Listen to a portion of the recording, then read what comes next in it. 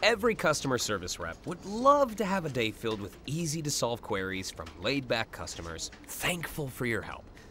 But in reality, a good percentage of customers will have a complaint that's more difficult to deal with. And sometimes it can feel like their anger and frustration is directed at you, even though the reason they're complaining isn't your fault.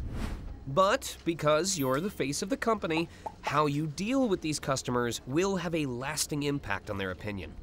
Get it right, and you'll help boost the business's overall reputation. So, identifying customer complaints, handling them effectively, and learning from them is vital. And that's what this course explores.